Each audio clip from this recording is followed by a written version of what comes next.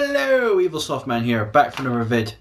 And yeah, today I really shouldn't have, but I did. I went back and put a check into the bank so I could get some bit of money back on certain bills and everything, and I also transferred a bit of money. I had a little bit of money spare going, and I thought, alright, well, I'll go and have a look.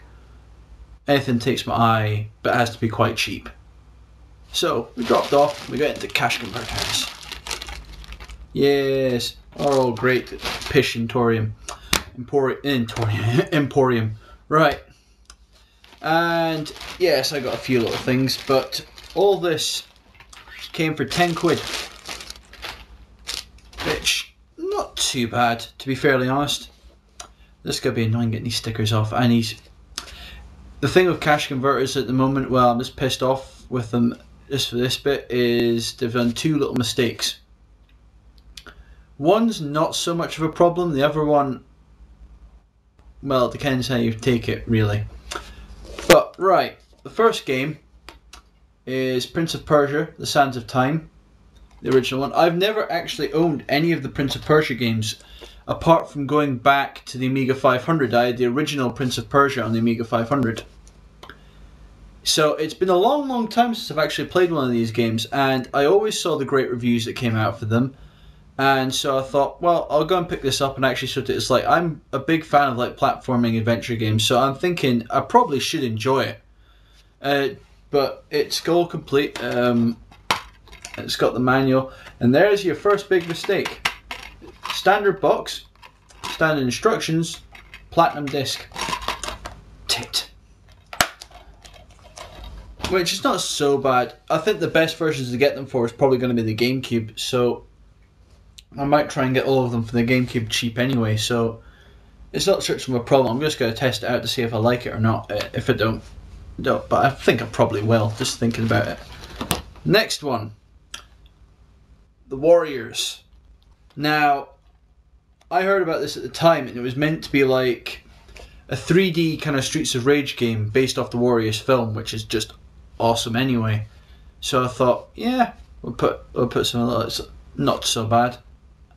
And it definitely looks good. That one is in great condition, and it's fully complete with the disc and instruction manual. I have a feeling it used to come with a map, but maybe I think when my flatmate got it, he had a map or something in it as well, but I could be wrong.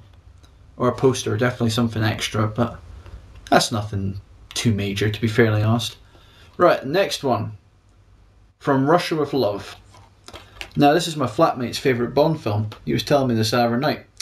And so they made a game about it, and it's got Sean Connery back in, and looks alright. I haven't really bought any other James Bond games apart from really GoldenEye. So, I'm going to give this one a shot, see what it's like. It's been a while since I've really put the PS2 on. To be fairly honest, I've been sticking with my Wii quite of recent, and you can see where the videos have been doing that case. So, we have to have some PS2 love. But the last one, which I bought knowing I don't even have the console, but I thought I could get this to work on the 360 anyway. So I got an Xbox, and it's Project Gotham Racing. Now I'm going to zoom this in because this was £1. It's like in box. Doesn't have the manual. Put the disc in. I was testing the disc out a second ago anyway. But he gave me the disc, and the disc is Project Gotham Racing 2 and not 1. And it's a bit annoying when you've got the box for one and the disc for the other one, and it's, I know probably it's not going to make too much of a difference, but I'm a big fan of the series. I have 3 and 4 in the 360, and it's not the biggest deal, so it's alright. And it works fine in the 360. I was testing it a minute ago. But alright, that's just my 4 little pickups today, and like I said, it came to 10 quid. So that's not so bad. Don't think I'm going to be getting anything else. Oh! Totally lied. I put money on it on my 360 account the other week, last week, intention of buying a game, and I bought it today, and that is Alien Breed Evolution. Now this is like a new high res version of the original Alien Breed that was on the Amiga, and they've got a whole new story, whole new graphics and everything. It's been done up with the Unreal Engine version 3, and it looks stunning.